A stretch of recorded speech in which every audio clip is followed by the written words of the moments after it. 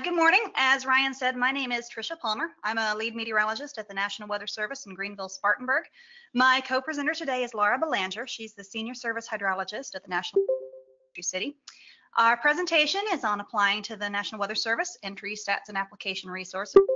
Background here, Laura and I developed the first version of this presentation a few years ago, back when I was at Peachtree City and we were both general forecasters. At the time, we co-led the student volunteer program, and we put the original presentation together as a local outreach project with nearby universities. We've updated the presentation a few information as it comes out, and we presented it several different times as well, including last year for the June 2017 NWA Webinar Wednesday. We're really happy to share it again with you guys today, and hopefully you'll all find it informative. As Ryan also said, Laura and I will be tag teaming the presentation, going back and forth, so please bear with us during the transitions. We'll be talking a little bit about diversity in the Weather Service today. So the picture here on our title slide is from March 30th of 2017, when Atlanta had an all-female crew on board, and just for have the MIC there, Keith Stellman. And then here's me in operations at GSP. Today, we're going to cover several topics. We're going to start out with some basic background information on the National Weather Service, which some of you may already know, but it's a good overview for those who don't. Then we're going to go over some information about employment in the federal government, the Weather Service specifically. Then we're going to move into the nuts and bolts of the application process, and we'll finish with some enlightening statistics gathered from a few mass intern bids over the past few years. As a disclaimer, Laura and I are part of the operational staff at our respective offices. And while we've bid on jobs ourselves and we've reviewed probably hundreds of resumes and have been involved in the selection process at our current offices, we're not officials. Also, we're giving information based on current procedures and data.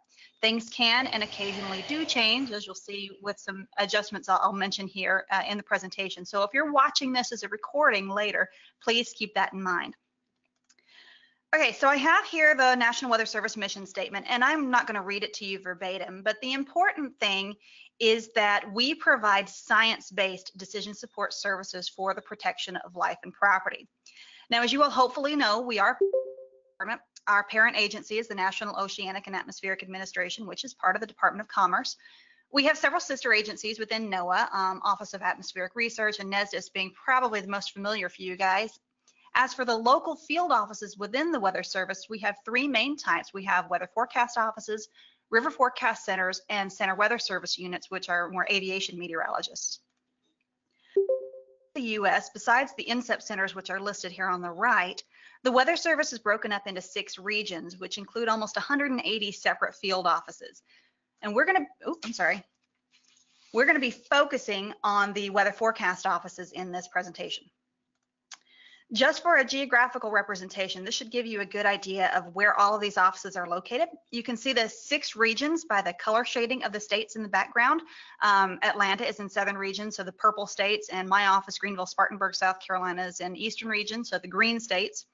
The sort of squiggly lines all through there, those are the RFC boundaries, which rather than geopolitical are geographical based on the river basins. So that just sort of gives you an idea of where their areas are. Now, just again, some more notes and disclaimers. As I mentioned before, we're going to be focusing on weather forecast offices in this presentation, but we want you all to realize that there are really a variety of career options and paths in the Weather Service, including information technology, hydrology, hydrometeorology, aviation, and even others. As a case in point, Laura was recently promoted at Peachtree City from a general forecaster to the senior service hydrologist. So please feel free to let us know if you'd like any more information, either during the presentation if you have questions, or afterwards, or always offline at any time. Okay, now the typical career ladder at a Weather Service forecast office looks something like this. You're going to start as an intern, where you're doing lots of training and learning the ropes. Now, just to put this out there, there is a proposal to change the intern position and actually absorb it into the general forecaster position, and this may go into effect in the next couple of years. Until then, though, after the intern, you move to general forecaster, and after that, you can move up to a senior forecaster. Now, the difference on a senior forecaster isn't necessarily about it. Certainly you have to be a general forecaster first, but the more it's about supervision. The senior forecaster is the shift supervisor on every shift. And then after that, if you choose, you can move up to management. The warning coordination meteorologist is the liaison with external customers, the emergency management community, media, while the SOO, the science and operations officer, is in charge of science and research and training in the office. And then finally, there's the meteorologist in charge, who in addition to being a meteorologist is also in charge of property, contracts, all the stuff that you went to 4 to 6 years of college to learn to do, right? Yeah, no, not quite. All right, I'm going to pass it over to Laura to talk about some statistics and background about federal employment. So bear with me for just a second. And Laura, you should have it.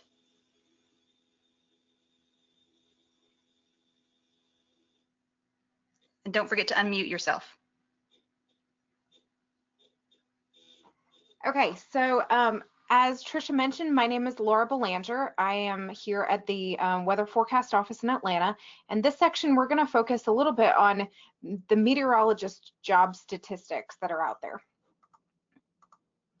Okay, so if you go and look at the Bureau statistics and look to see how they break down the field of meteorology and the jobs associated in that field, the latest statistics that they have are from 2016, and there's about 10,400 meteorologist jobs in the United States. Now that does vary between government, private, academia, broadcast meteorologists, and then some other things like, for example, the military that aren't included into that government category.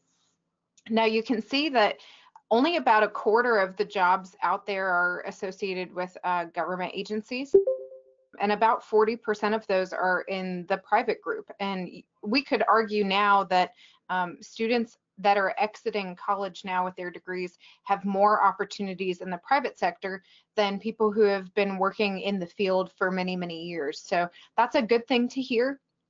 And the other good thing is that the Bureau of Labor Statistics, they expect that there's going to be a 12% job growth over the next 10 years from when these statistics were created. So by 2026, they're expecting nearly 12,000 meteorology jobs. So that's always good news to hear for people who especially are just now entering into their academic careers for meteorology. Now, one of the big always hear from people who are looking into the weather, how kind of the makeup and diversity is the gender makeup of the National Weather Service. And so we just kind of took two screen captures here of the 2009 makeup of the Weather Service and then the 2017 makeup of the Weather Service. And you can see that the number of women entering the workforce has actually increased. So, and these are Weather Service permanent employees. These aren't just, you know, general NOAA temp employees. These are permanent employees. So that's a good thing. Now, if you were to break that down by the meteorology positions, so Trisha spoke about those entry-level meteorologists, the interns, those are still permanent positions coming in, and then moving to general forecaster, so on and so forth until you get to management. You can see that there is a little bit of a skew towards more male-dominant percentage in the lead forecasters and management. There is some issues with keeping or retaining those women as they move up in their careers. And so that's a big focus in trying to get women to stay in the career field and making some adjustments to the work environment. Now you can see that it's about a little less than a quarter of the workforce there, and interns and general forecasters are female. And then if you move further into the ethnicity of the Weather Service, again, we're comparing 2009 and 2017. These are self-reported statistics, so it's however the person identifies themselves, but you can see that we've actually become more diversified in the Weather Service, and so that's a good thing as well. Now, when you look back at the education background, the academic background and experience of those who are in the Weather Service. Again, these are self-reported statistics, and these are of current employees. So bear in mind that this does include like administrative assistants or those in the technology side of things, like our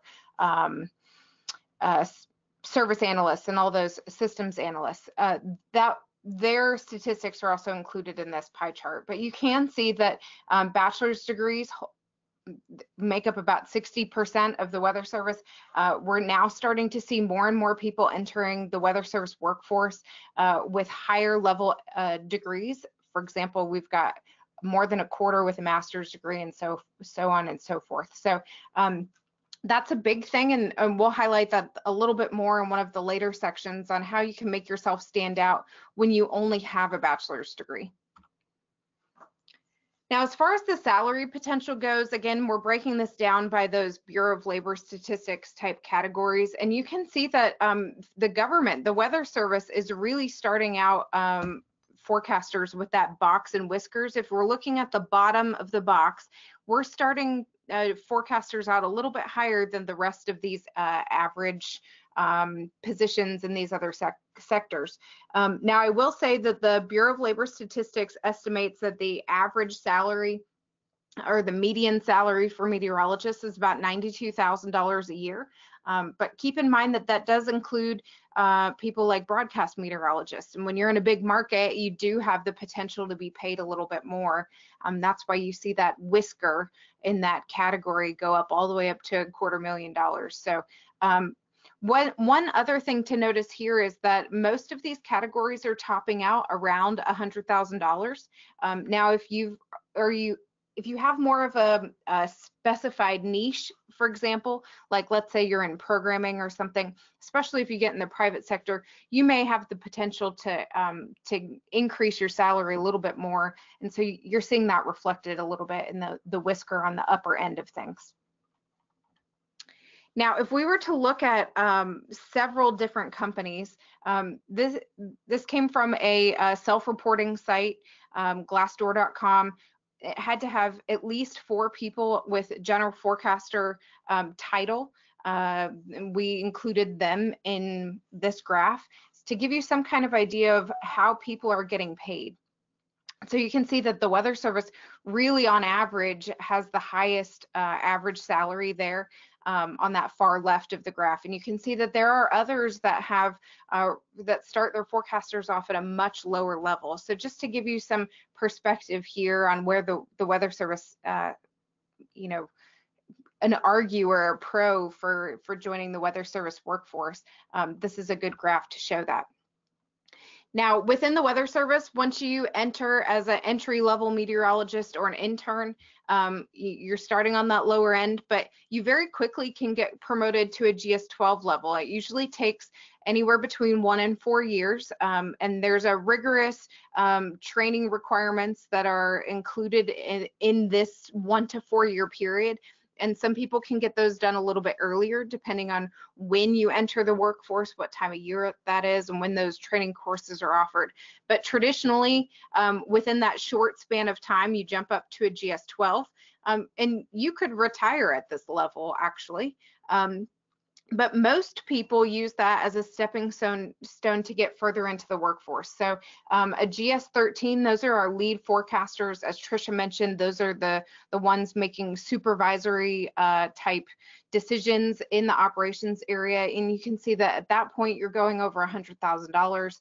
And then if you move into the management side of things, you're over $100,000 and inching up towards 125, 130, depending on how long you're in the Weather Service. Now, this does vary based on where you're located. We do have locality pay. So somebody who lives in California, for example, gets paid a slightly higher amount than some other rural portions of the country. Now, as far as other benefits for federal employees, I wanted to talk to you a little bit about pros and cons, that sort of thing. As I mentioned, there's locations across the country. With 122 offices, you could basically go wherever your little heart's desire, and that's a great thing.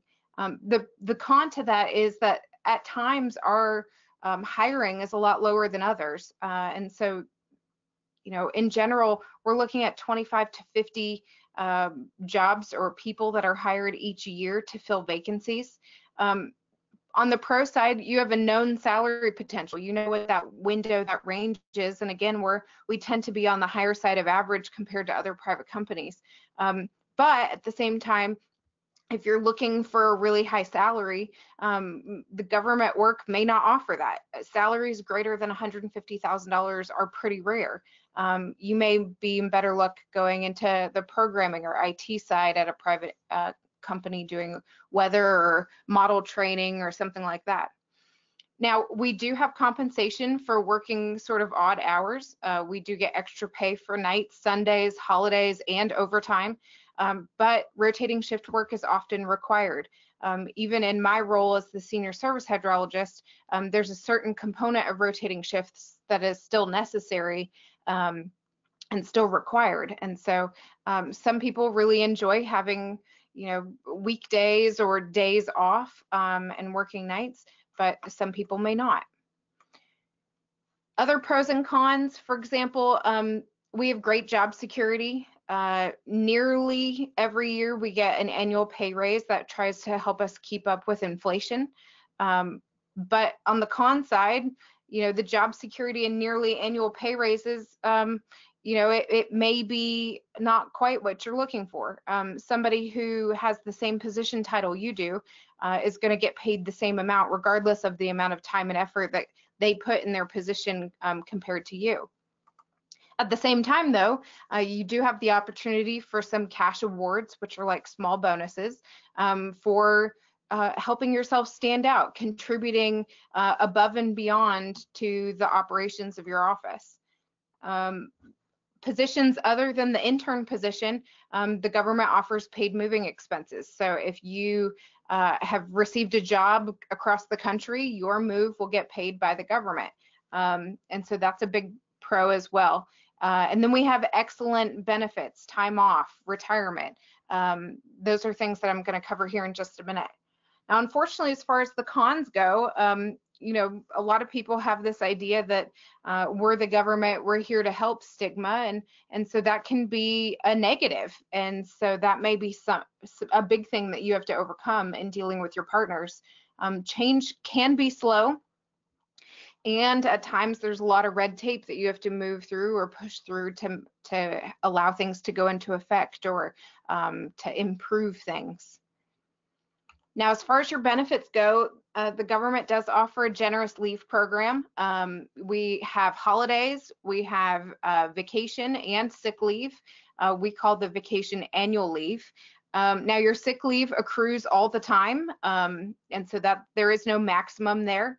And as far as vacation time goes, you are allowed to accrue and roll over 30 days of leave, and then that rolls over to the next year. You continue to accumulate more.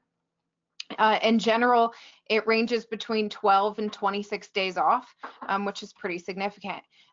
Now, if you compare that to another company, I've put 2 companies on there, and you can see that the number of holidays, the amount of vacation time and sick leave isn't always comparable. And so that's important to remember as well.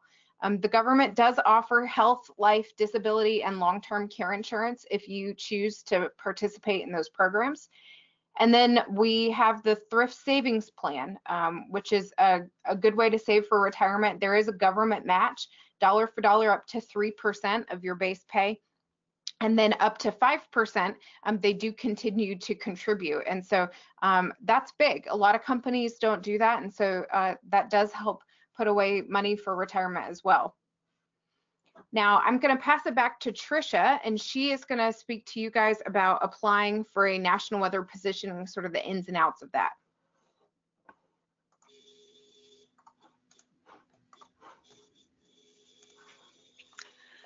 Okay, well, thanks, Laura.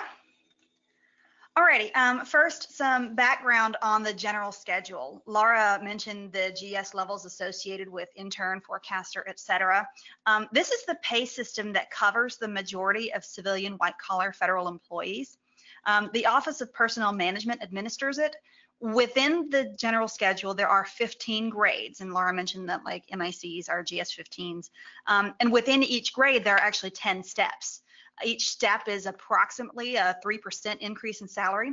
So within one grade, though, it normally takes 18 years to advance from step 1 to step 10. Now, for an intern, that's not really much of an issue because you usually move up pretty quickly. So now that we at least recognize what GS means, we can talk about the entry-level requirements for the various GS levels that are covered in the intern position. What I have listed here is the minimum requirements for each entry-level position, GS 5, 7, and 9. Now, as a note, interns skip the even number GS levels, going from 5 to 7 after a year if all the training requirements are met, like Laura mentioned, and then 9 after another year, and then you max out at GS 11, whereas a general forecaster is a GS 12. And that's once you get to a 12, that's when those steps, 12, step 1, step 2, that's when they really start taking effect. So here you can see approximately how much the salary increases for each GS level within the intern position, which is actually a pretty substantial difference. Now, just as a note, though, you may be qualified for a GS 9, say if you have your master's degree, but you may only be offered a position at a GS 5 or at best 7. So you've got to keep that in mind and be ready to accept that if you're willing to take it. Now, in order to become a meteorologist with the Weather Service, you must have your degree in atmospheric sciences or related field. That includes everything listed on this slide. Again, I'm not going to sit here and read it all to you because this is all clearly listed at USA Jobs, and I'll talk about USA Jobs in just a second. But it's important that you all realize you must meet these requirements before you bid. So how does the application process work? Well, first you have to have your resume ready, and hopefully most if not all of you do. Once a position is posted, you can then apply. Each position is usually open for about 2 weeks before it closes. And once the bid closes, the applications are reviewed by our workforce management office. Now, as a note, these are human resources personnel. These are not meteorologists. First, they go through to determine if the candidates meet the minimum requirements. So anyone who isn't deemed eligible is kicked out. You're deemed not eligible, you're kicked out, and that'll show up on your USA job status. After that, they go through the applications a second time to rank the candidates based on a variety of criteria with questions that are answered within the application. It's only after these 2 passes that approximately the top 10% of candidates are sent to the selecting official, which is typically the MIC. And we call this top 10%, we call that the panel. And then the MIC and or his or her team reviews the applications, and then they narrow down the top several for interviews if they choose to do them. And then after the interviews, the MIC then gives the name of the selectee to workforce management, who then in turn contacts the selectee with the offer, who then in turn accepts or rejects the offer. And then the real fun begins with lots of paperwork. Now, this whole process can take as little as 12 weeks to as much as a year, depending partly on how busy workforce management is and how long it takes to process all the paperwork and a few other random factors. So just, again, keep that in mind. You might not get something right away. It might take some time. Okay, so how do you apply? Well, first you need to go to usajobs.gov. You've got to create an account, and they have a new process just this year that you create a login.gov account, which will include USA Jobs. Once you have an account, you create your profile with your background and demographic information like your address, your phone number, and things like that. And after that's done, you can add documents such as your resume, your transcripts, and anything else that you need. And we'll talk more on this later. Once you've created your profile and your resume and all that, you're going to want to start searching for jobs. The easiest way to do this is by position, and each position has a specific series number assigned to it. Meteorologist, for example, is 1340. However, not only NOAA employs meteorologists, so if you're looking for Weather Service jobs, you can narrow these down by department and agency. So here's an example of a search for 1340 meteorologist jobs. And on the lower right here, you can see where it says department and agency. So you can click on that to narrow down just to NOAA positions. Also, you'll see the little colored dots by each position. If you're not in the federal government, you need to look for the light blue dots, meaning that the position is open to the public, because you won't be eligible for anything in the dark blue or the green or whatever because you're not already a federal employee. Now, as I mentioned before, the positions are generally open for 2 weeks at a time. You're going to want to preview the vacancy questions by clicking on the little plus sign by how to apply. And you scroll to the very bottom of that pop-up window and you'll see where it says click here to preview the questions. Now, this is really important because it's these questions that will rank you when workforce management does that second pass. There are several questions that you're going to need to answer, and you'll need to support your answers with information in your resume. Definitely maximize your answers and give yourself the benefit of the doubt, but please, please do not lie. So here's just an example of one of the questions and the different answers that are available for you to choose. Sometimes the way the answer is worded won't necessarily apply specifically to you, but do your best and find the answer that makes the most sense if you can. Now, a tip for the application process is to take certain keywords or phrases and embed them in your resume. So for example, in this question here, do you have experience, yada, yada, yada. Maybe zero in on the real-time and archive databases or data integrity and weave those into the wording of your resume somewhere. Okay, so for something new, for the past few years, these bids for interns have been open as mass bids with positions for 10 or maybe 20 or more offices announced in the same bid. You'll see the one that I just had on the previous slide had like 30-something offices. It was a huge number. And in the past, you could apply for every one of those locations listed. And then the MICs would get a ridiculous number of names to weed through, with some approaching 200 applicants on their panel. So as you might imagine, if that's the top 10%, you know, we're having between 1,000, 2,000 people applying for these jobs. But this year, they're no longer allowing that. You can only choose up to 5 locations. Now, supposedly, this makes it easier for the MIC because there are fewer candidates. I heard from an MIC at a very popular office who said it really didn't make much of a difference there. But then I heard from a SUE at a more remote office that said they only got 10 applicants when this went into effect, whereas in years previous, they had been getting 75, 100 names. So the bottom line is you need to choose your 5 locations wisely. Your chances of being selected at the popular office I just mentioned are probably pretty low, but a 1 in 10 chance at a more remote office is pretty darn good. So maybe split your locations up, maybe a couple you really want, and then a couple that might have fewer applicants. This is kind of a tough one because since this hasn't been in effect very long, it's kind of hard to know what the best strategy is. Okay, so on to your resume. In USA Jobs, you can upload a resume that you've developed, or you can use the internal resume builder. Really, either is fine, but just as a note, a more professional looking PDF that you design and upload will probably be easier on the eyes for the MIC. But we do suggest that you at least click through the resume builder so that you can see what kind of information it says that you should include. So for that resume builder, you start by giving it a name. And once that's done, you can start adding work experience. Now, within each work experience, you provide the pertinent data such as location, your position title, salary, how long you worked there, as well as your duties and accomplishments and skills. And as you can see on this slide, it's just one box where you can add your duties, accomplishments, and skills. And you can't really add bullets. You can't format it very well. So that's why sometimes the PDF is better. Once the work experience is complete, you can add your education and then other information such as training, languages, organization, affiliation, publications, awards, leadership experience, just about anything you can think of. So this is the kind of stuff that it suggests you put in your resume. So as you're developing one, if you're doing one on a PDF separately, these are the kinds of information that you can add. So some things to include in your resume. Since this is an intern position, go ahead and include all of your jobs. They provide an insight to your character. Now, for example, maybe you wanted your meteorology degree and you were not above working as a janitor or a pooper scooper or whatever to earn the money needed to pay for your classwork. As well, add the timeline of your work experience during and after school. Now, if there are gaps in your timeline, you might want to be ready to explain them. For example, you had a child and decided that you wanted to be a stay-at-home parent for a while. And then once you're in, you can get rid of all the non-meteorology stuff. But for now, go ahead and include them all.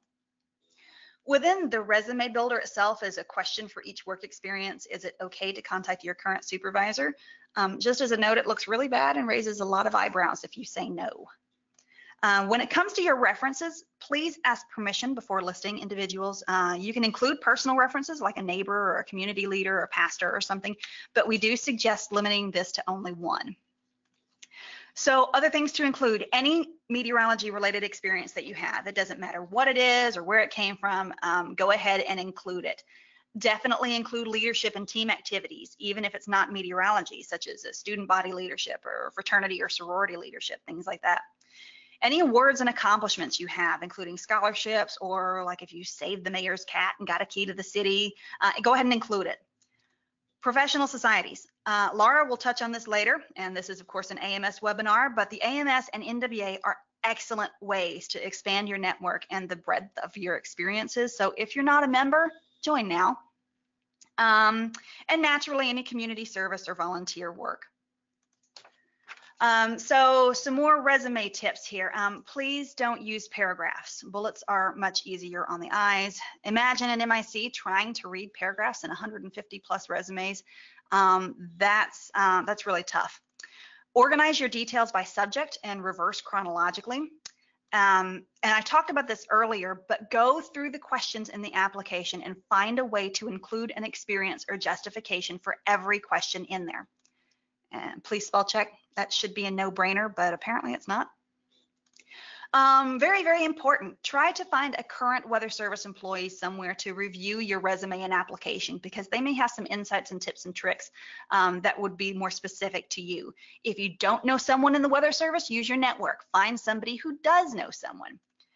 And also important, know that for the Weather Service, shorter isn't necessarily better. You really don't want to go overboard, of course, but a 1 or 2 page resume just will not cut it. There's not enough information about you and the things that you've done.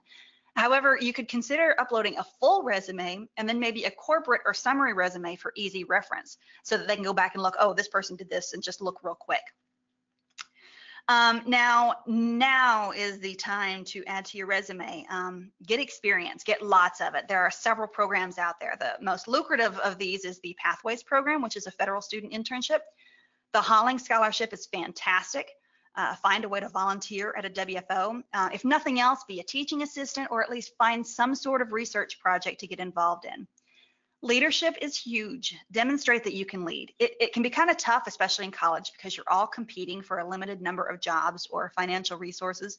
But one of the best and most rewarding things you can do is to help others accomplish their goals. And as a side note, this is a really small field. You never know who might be your boss someday, so do not burn bridges. Be helpful, be a leader, and check your ego at the door, please. Okay, so on to some of that additional information you need. First of all, your transcripts. You need one for every degree completed, not high school, of course. Even if your degree is incomplete, include what you have so far. Your cover letter. Now, this is optional, and you're only allowed 1 per application. So if you're using USA Jobs, you need to be generic. One strategy applicants is using is to snail mail a cover letter to each individual MIC if they're applying for that office. Some MICs like them, some can take them or leave them, but what they can do is they can provide some insight into you as a person. And I guarantee you, every MIC is asking, why does this person want to work at my office? Do they have something to really offer to the team, or do they just want a job? And then there's the other stuff, which can include educational requirements, letters of references, things like that. Please note that only 1 other document is allowed. So if you have multiple documents you'd like here, you might need to combine them into 1 PDF. I'll talk more about the educational requirements in just a minute. If you're bidding on a job through a non-competitive process, such as veterans preference, you need to make sure you upload the proper documents for that. And as a note for everyone, non-competitive applicants are automatically put on the top of the panel, which may cut some of the bottom folks out. But in my opinion, for veterans especially, they've served our country, that's perfectly fine. Okay, so for those educational requirements, sometimes your transcript isn't clear. Maybe, for example, you took a physics lab, but it's not listed separately. Maybe it's listed as physics with like a 4-hour course, a 2-hour, maybe a 3-hour course itself, and a 1-hour lab, but it doesn't list it separately. Well, you have to have your physics lab listed. Or maybe it just says Meteorology 3 instead of Thermodynamics. So if in doubt, add a document detailing how you meet the criteria. Or maybe you actually don't meet the requirements with the courses in your actual degree. Maybe you never took remote sensing. Maybe your degree doesn't say that you have to take differential equations. It's important to remember that just because you have a degree doesn't necessarily mean you meet the requirements. Now, most degrees do, but it's incumbent on you to make sure you meet the requirements. So what we suggest is to add a document explaining how you meet the requirements. Spell it out for workforce management so that they can't miss it at all. Here's an example using the courses at Georgia Tech, again, spelling it out. This is how I meet the 2 hours of remote sensing of the atmosphere and or instrumentation. and then how many hours are completed. Again, this is just an example. You can do this any way you want, but we do suggest that you go ahead and do that. Note that you also need to specify in your resume that you're a U.S. citizen, and if necessary, that you're registered for the selective service. Now, we talked a little bit about the panel earlier. Again, the panel is approximately the top 10% of applicants. On USA Jobs, after you bid, your status will eventually change to eligible or not eligible, and then finally either to referred or not referred. If you're referred, congratulations, that's great. This is what it looked like a few years ago for me. You might get an email that your status has changed to, but not always. After you've made the panel, then it's time for the interview if the MIC chooses to do one. Different MICs do it differently, but generally between 5 and 10 candidates are interviewed. Adam Roser, who's presenting at 2:30 Eastern Time, he'll have more information on this, but just to give you a quick idea of some possibilities, you might have a basic phone interview or a more presentation intense video teleconference. It might be just with the MIC, or it might be with an entire selection team. You might do one interview, or you might do a series of them as they narrow down candidates. You might just have an oral interview, or there could be written questions or even a presentation as part of the requirements. Again, every MIC is different. Okay, so what happens if you're selected? Well, if so, you'll get an email from Workforce Management with the tentative offer. It'll look something like this. And note that you'll have a limited amount of time from the receipt of that email to respond, accepting or rejecting the tentative offer. Please follow the instructions carefully. And in this case, you had 2 work days. Please do follow those instructions. We highly recommend that you do not bid on a job you're not willing to take. Sometimes maybe you're accepted at another office and then you get an offer from a different office. So in that case, it's okay to reject it, but please don't just willy-nilly change your mind. It's a lot of work for an MIC and the selecting team and Workforce Management to go through all of this. After you accept, you'll receive another email from Workforce Management with the formal offer letter, and this may take some time. And then, of course, there's paperwork, lots and lots of paperwork, security paperwork, and all sorts of fun stuff. And one last quick digression, because there are some positions out there or coming that I want to highlight. There is a mass intern bid expected soon, and seriously, it could be tomorrow. As a note, it does include 4 intern vacancies at the Atlanta office, so just sort of putting that plug out there. Also highlighting the Pathways internship. These are paid internships for current students, and they do include benefits, and one just opened up yesterday. You'll note that it's a GS7, so they're targeting grad students, and there are 2 positions, both of these at the Meteorological Development Lab in Silver Spring, Maryland. Okay, I know that was a lot of information, and I'm sure you'll all figure out the process as you go through it, but I'm happy to answer any questions if we have time at the end or offline. And for now, though, I'm going to pass it back to Laura to talk about bad news. Okay, thanks, Trisha. So unfortunately, we needed to include some of the harsh realities here. A lot of these statistics were published from John Knox back in 2008, and they still hold true today. And the portion of this talk actually came from an invited presentation where we went to a local university, and Trisha and I spent some time briefing them on ways that they could make themselves look a little bit more competitive in entering the workforce. And so it was kind of striking to look at these statistics and really see what the chances are of being able to enter federal employment with a bachelor's degree. So we wanted to share that with you. So the estimated number of bachelor's degrees earned each year in meteorology or atmospheric science or some kind of related physical science degree is greater than 600. Now the estimated number of entry-level bachelor's meteorology positions every year is only less than 300. So you can see that there's a big discrepancy there. So the estimated number of entry-level National Weather Service positions that are open per year, we have already brought this up a couple of times. It's ranging between 25 and 50. So the harsh reality in this is that your chance of obtaining entry-level meteorologist position anywhere immediately following graduation, if you're only looking at the numbers, it's about 50%. But in reality, it's less than 25%. And the reason is because you're competing with people with higher level degrees, master's degrees, PhDs, people who are exiting the private sector and wanting to enter the National Weather Service, and those who have completed military service. So the take-home point here is that more than 75% of you will either have to make a choice of leaving the field to pursue other options of employment, or go to graduate school to try and make yourself look a little bit more competitive. So your chance of obtaining entry-level National Weather Service position immediately following your graduation with a bachelor's degree, again, by the numbers, because of the number of positions open each year, it's only about 5%. But in reality, it's basically zero.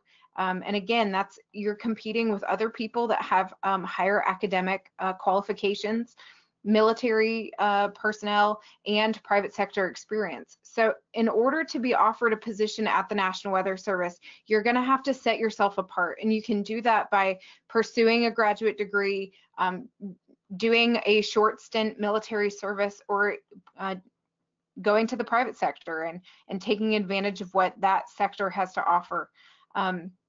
So what Trisha and I did was we looked at 2 mass bid panels, and then they were from 2014 and from 2016. And the combined total of positions that were filled from this was 73. So roughly in that time frame, I believe we were seeing 1,600 unique applicants for those 2 mass bids. And so when you take the applicants and you weed out the top 10% to create the panel, we're talking anywhere between 140 and 160 applications that these hiring officials were having to go through. Now, because we mentioned it before with the gender distribution, one of the interesting things here is that the gender distribution of the panel is about 86%. So it's actually tends more male than the gender makeup of the National Weather Service. And those selected, it was roughly about the same, closer to about 80% male and 20% female. Now, if we look at just the education background of these applicants, you can see that the blue outlined pie chart that's the diversity of the panel. So those are people who got weeded out. Top 10% of the applicants, they may or may not have gotten an interview. And you can see that less than half of them just had bachelor's degrees. About half of them had a master's degree, and about 10% had some additional graduate work. They may not have had a master's degree completed, or they had a PhD. So you can see those kind of broken out there.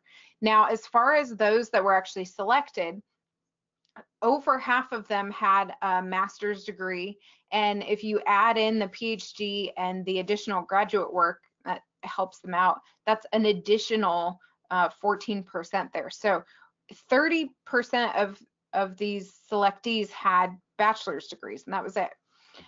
So if you further then broke that down, you could say, well, I'm top of my class. I'm the best forecaster in Weather Challenge. I am the best student coming out of my university. Couldn't I be the one that's competitive with just a bachelor's degree?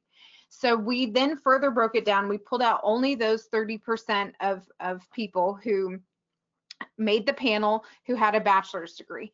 And we further looked at whether they had additional experience. So for example, whether or not they spent time in the private sector, did they volunteer at a National Weather Service office? Did they have a combination of those 2 things? Any military experience, any previous government paid work like a hauling scholar. We don't have the SCEP program anymore, but SCEP or Pathways, those were all other options. Maybe you worked in a government agency that wasn't the National Weather Service, but it was still government employment. Or if you had research publications. And so the big thing here to note is the big black box area, that 11%. 11% of the people who applied with only a bachelor's degree didn't have anything additional to back up that that academic career.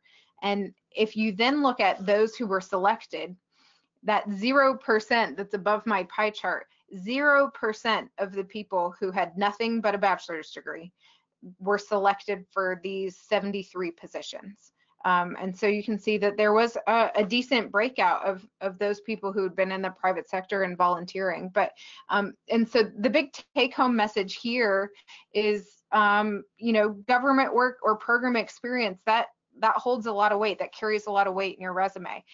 Even just coming in to a weather service office, introducing yourself, maybe doing some shadow shifts. You may not be able to completely commit to a volunteer position that comes in maybe a couple times a week or a couple times a month, but even coming in and shadowing a forecaster, that gets your name in the office and passed around a little bit. And these people can start to see that you really are passionate about your career.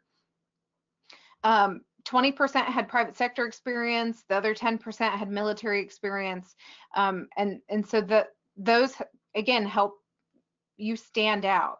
Now, if you looked at the experience of the entire panel, so not just those that had bachelor's degrees, but also those who had some graduate level work or master's work, you can see again it's about 11% of the entire panel.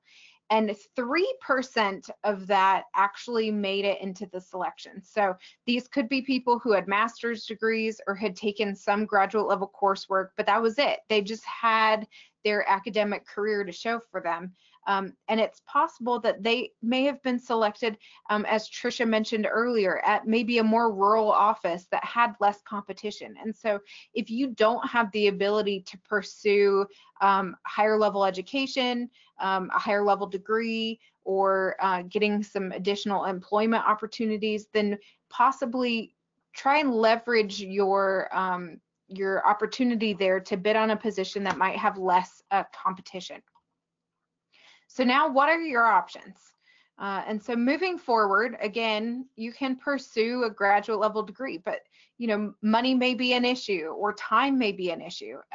You may be unable to pursue any kind of higher level education at a university that you'd like to. So that may not be an option for you. You may have the opportunity to join the military. You can go in, get some experience for a couple years, and then have veterans preference when you come out. You have the opportunity to seek other employment.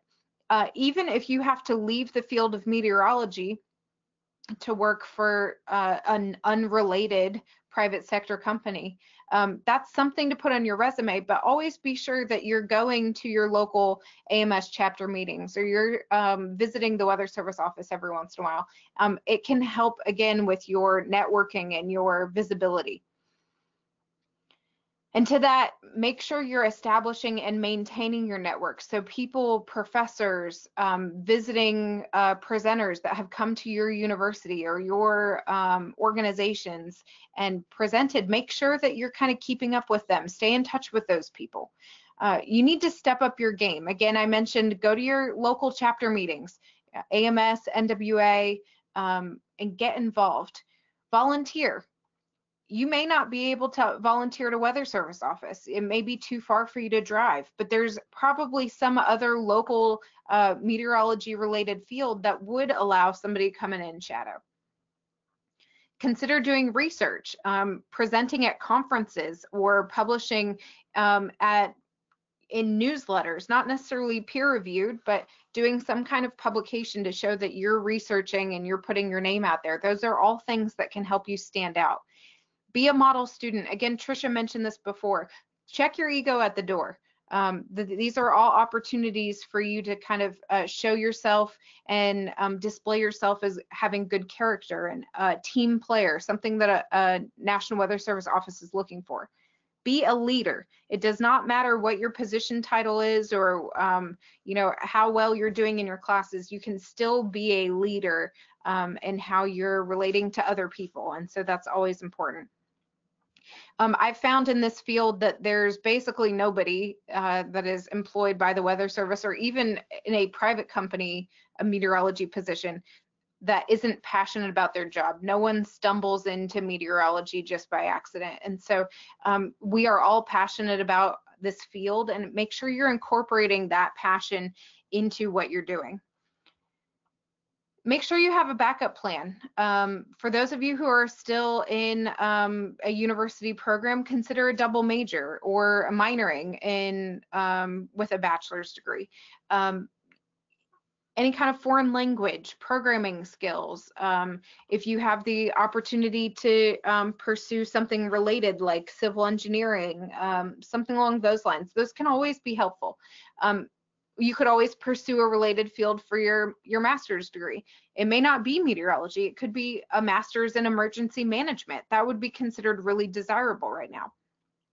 Other things that you could pursue, like I mentioned, business degrees, engineering, administration or communications, social science and psychology, and understanding how people respond to warnings that are issued by the Weather Service. That is a big topic of discussion right now. And so all these things can be utilized in a Weather Service office. So, you know, there's plenty of other things that you could look into. And the important thing is to get creative, help yourself stand apart from other people. Okay. So keep in mind, all meteorologists are meteorologists. It does not mean much. It's not going to be good enough just to be that best forecaster and weather challenge or the best student with the highest GPA. Being a good forecaster, a fantastic meteorologist is going to be the minimum coming into the Weather Service. And so you can set yourself apart. For those of you who have heard of PI, it stands for Performance, Image, and Exposure. And so you want to remember this as you move forward in pursuing these.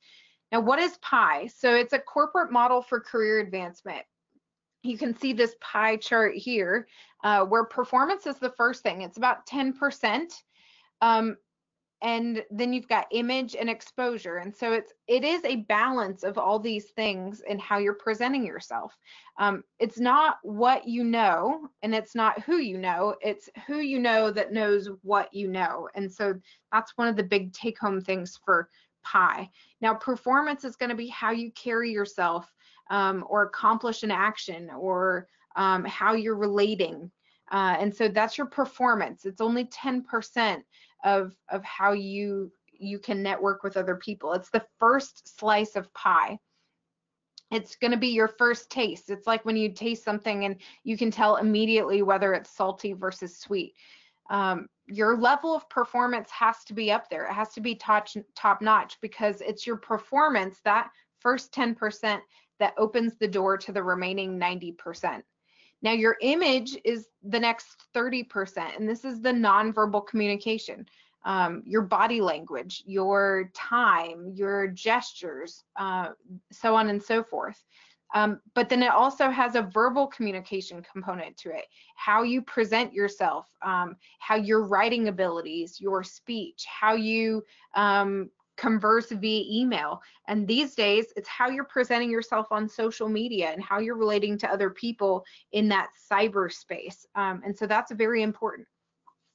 And they also get an idea of your tone. Are you a more casual, relaxed person? Are you a little bit more formal? Are you constantly on the defensive? Are you an offensive type, aggressive type personality? And so those are all things that come from your image. But then the big one is exposure. So the exposure is your visibility you have inside and outside of an organization. So this is the one that has the greatest impact on your ability to advance in your career. So this is what informs others about your performance and your image. So those other 40% of what's making up you. And this process and result being wired in the network. So again, we can't say it more. Network, network, network. It is, again, it goes back to who you know that knows what you know. And through networking, that can get your name out there and make you look more competitive. It's important that you not wait until your 4th year to make post-graduation plans. Trisha and I, we're here to help. If your dream is to work for the Weather Service, if you don't want to speak with one of us, you can talk to your local National Weather Service office. They are always dealing with students. There is usually at least 1 or 2 people there that are really passionate about that next generation of meteorologists, not only entering the Weather Service, but entering the field as a whole. And so take the initiative, ask questions. Again, you can contact Trisha or myself. We are happy to provide feedback on your resume or ways that you can really help network yourself. All right, thank you. Awesome talk. Can you guys tell that these two women have great communication skills, just like they talked about? This is a great overview. I would like to say that, you know, they're right. It's very competitive. But I always say that the best way to combat that competitiveness is to educate yourself on the process, on exactly what you need to do. And that talk was a great start at doing that. So thank you guys both. We do have two questions. So I'll open this up to both of you. The first question of the day is from Erin, and she says, in the past, I've had the same application for the same position referred and not referred. Why does something like this happen, and are there ways to combat this when applying?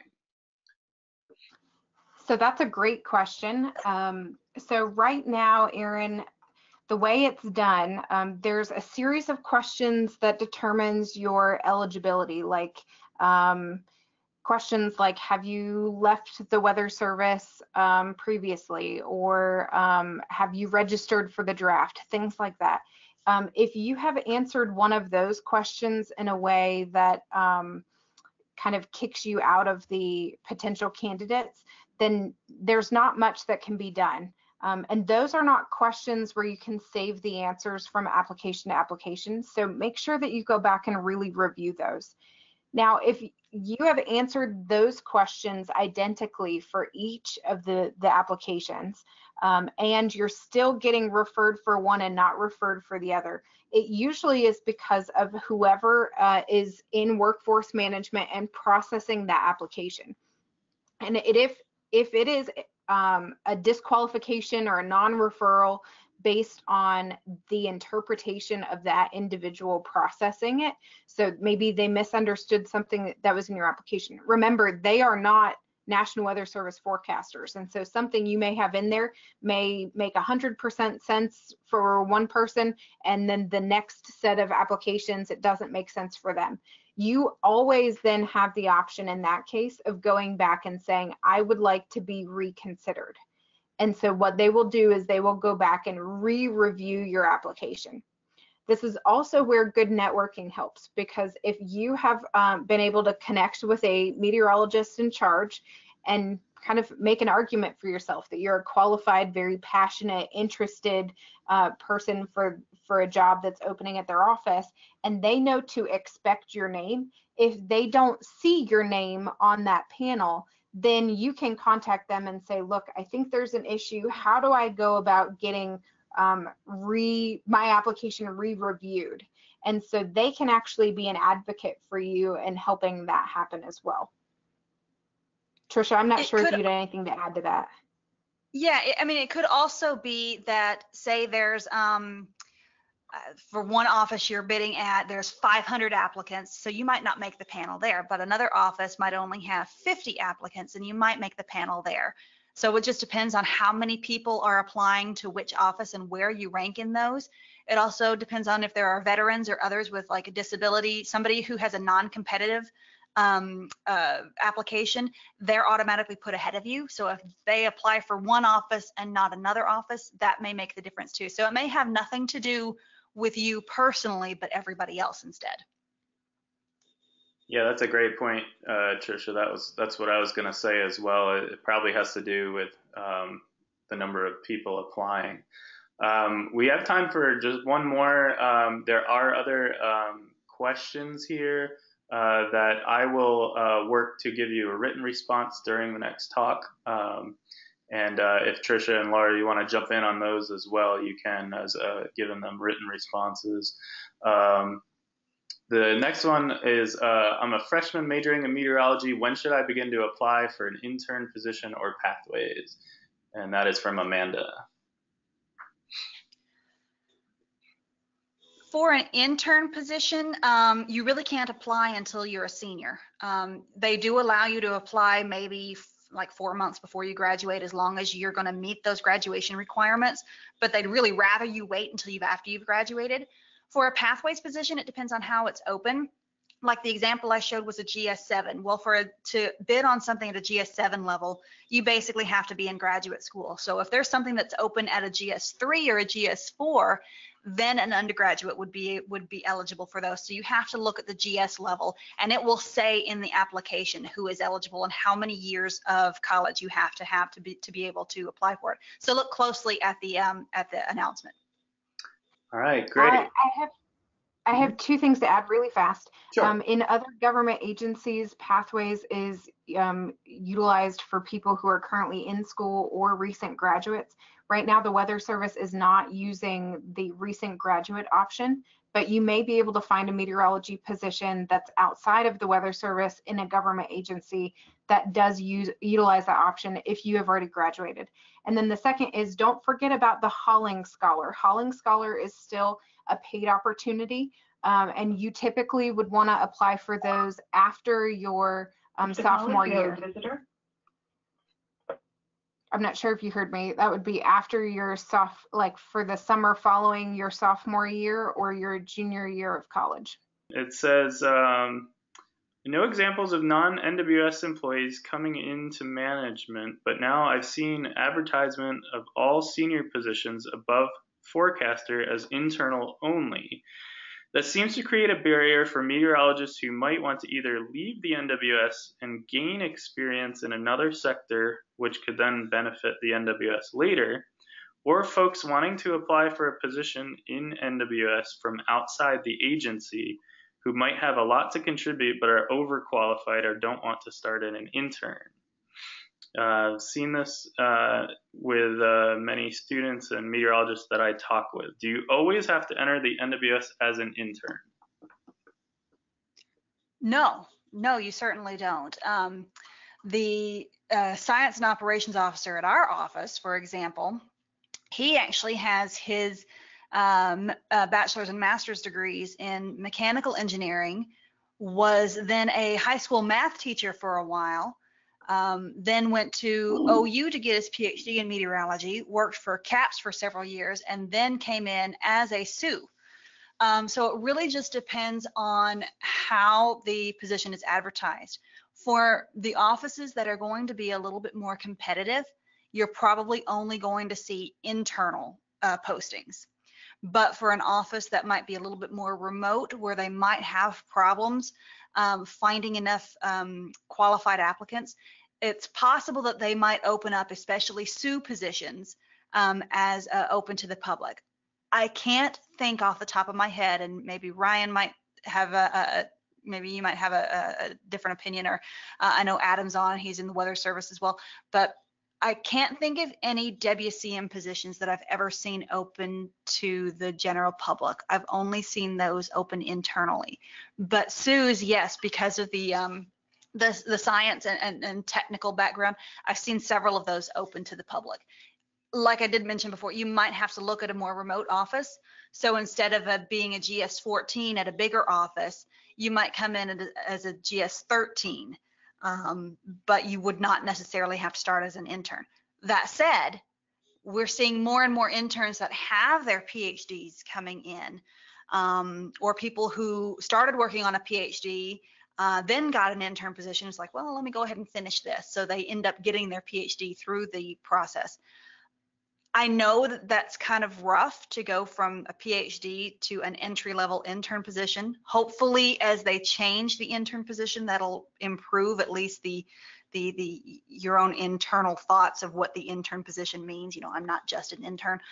But it's really remarkable to see people who have their PhD who are humble enough to go ahead and bid on intern jobs. It's usually pretty quick that they move on up. So as long as, like I mentioned before, as long as you can check that ego at the door, it's really only a couple of years of putting up with the quote unquote intern position, or only being a GS5 or 7 or 9 or whatever it is. But yeah, there are a few positions that are open to the public, especially at NCEP. There are more NCEP center positions that are open to the public. And Dr. Fisher might have some thoughts on that too in her presentation later on. So yeah, don't count yourself out of the Weather Service just because you have a PhD and maybe you don't want to start over an entry-level position. First of all, if the Weather Service is what you really want to do, you might have to consider it. But second, you might just have to wait for the right position to open and be willing to go somewhere maybe a little bit less desirable. Yeah, those are good thoughts. Yeah, as an intern, I can say that it's go ahead, Adam. totally fine. Yeah, so as an intern, kind of what she was saying, like I think it's totally, definitely livable where I am. Like I'm living in Southern California where it's, very expensive. And so we're kind of, working our way up year after year with the salary and all of that. So, you work your way up pretty quick. It's not like you're at the, one salary forever. So it's definitely doable. Yeah. One thing, Trisha, I was wondering, when it says internal only, is that internal to the Weather Service or internal to the federal government? Federal government. So Okay. people who are in the federal government anybody in the federal government would be able to apply. Now, while there are other agencies that have meteorologists, there aren't that many. It's a bigger deal for like if you're bidding on a hydrologist position. So maybe you have some experience in the USGS and you've got your degree in civil engineering or hydrology or meteorology or whatever. So there, we see a lot of that you might see some Corps of Engineers or USGS folks go back and forth into the Weather Service on the hydro side of the house. There's not a whole lot of like Brandon at FEMA, he actually was a meteorologist for the Weather Service, and then he jumped ship to go to FEMA or whatever you want to call what he did. So there is some movement within the federal government, but because the Weather Service has most of the meteorology positions in the federal government, that it's going to be 9 times out of 10 a Weather Service hire. It's very rare to get an internal position where you get somebody coming in from a different government agency as a meteorologist. Yeah, and I wanted to say too, on the subject of the PhD, we've got a lot of students out there that have heard, maybe bachelor's isn't enough. A lot of the new hires have master's degrees. Now I'm hearing PhD stuff. Do I need a PhD? I don't think that's the case. They are much more rare hire. It seems at the moment that master's degree is the sweet spot where you're going to make a lot of panels, but we don't see a ton of PhDs. They are becoming a little more frequent, but certainly a PhD is not required for a Weather Service job. Yeah, someone hired just 6 months ago. I can definitely attest to this. I don't even have my full master's. I'm about halfway, 3/4 of the way through with it. So I think if you at least are, starting your master's and all of that, you're in a pretty good shape. But PhD, yeah, I don't think we're there yet. Yeah, and a lot of times it just is to get through that initial HR stage a lot of times. And so keep in mind, too, that if you're not really research oriented, that's not your game, that's not what you want to do, but you're like, oh, I need a master's to try to make myself more competitive.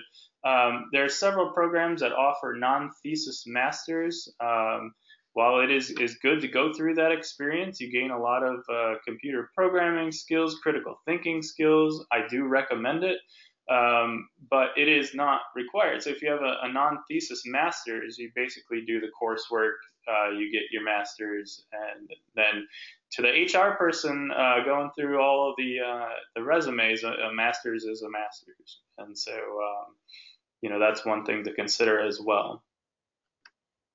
Yeah, that's exactly what I'm working on. Master's in Emergency Management, non-thesis. So I'll kind of touch upon that in my talk as well. Excellent.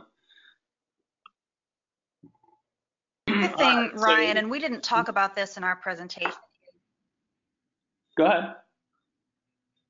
I'm sorry. I was just saying we didn't really talk about this in our presentation, but if you only have a bachelor's degree, the intern positions right now are open usually as 579s. If you only have your bachelor's degree, you're not even eligible to bid on the 9. If you're in like the top 10% of your graduating class, then maybe you're eligible to bid on a 7, but most bachelor students can only apply for the GS5 level. Once you have some master's experience, you can apply for the 7. Once you have your master's degree or some PhD work, you can apply for the 9. So that just, now, even if you have your PhD, still apply at the 5 level, because you never know, you might be on the top of the 5 and the bottom of the 9 panel, depending on who else is applying. And so you might only get that GS5 offer, but still apply for all of the different levels that you're eligible for. Yeah, that's a good point. And another thing about that is, if you're applying and you're making all of the panels for each of the levels, then you're knocking a competitor off. So it's a way to kind of maybe winnow down the field a person or two.